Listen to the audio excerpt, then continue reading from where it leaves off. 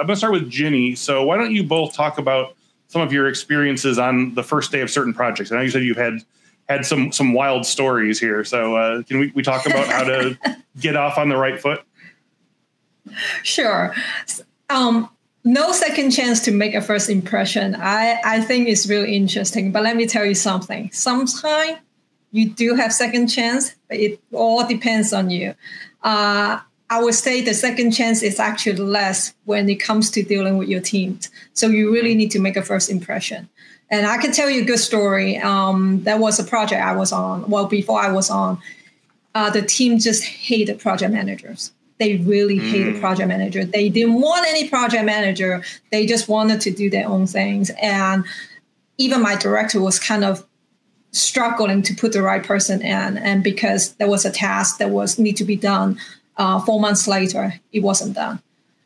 And nobody wanted to take it. So eventually, and I was in cybersecurity at the time. I was IT, and there was a cybersecurity project. So I just raised my hand. I'm like, I'll take it. So I went in there, and the team, when I listened, the first thing I did is I listened to them. I had to, hey, what's going on? Where we at now? Tell me, talk to me. And they did. They were actually really great. They have a plan, and they have the risk. They identify the risk.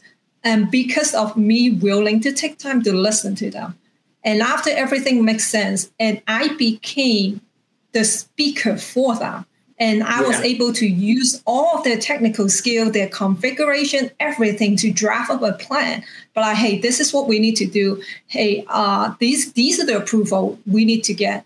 And I became their partner to get the approval, to help them get the approval. And in turn, the project was done within 2 weeks. Can you even believe it? A 4-month delayed project was done within 2 weeks. And later on, we became friends.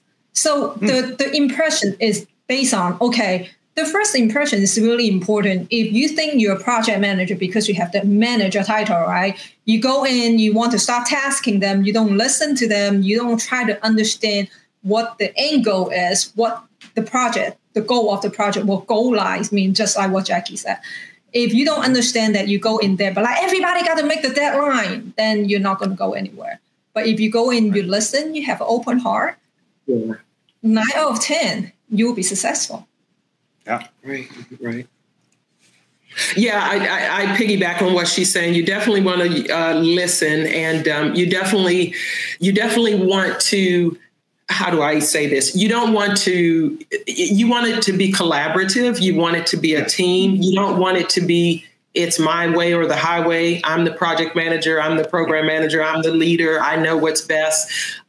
You got to make folks feel like they're part of whatever it is you're doing. If you isolate the folks on your team, the SMEs, the one doing the work, you won't have a successful project.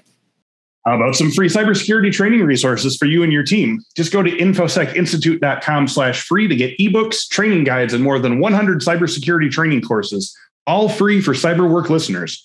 Go to infosecinstitute.com/free and start learning crucial new skills today.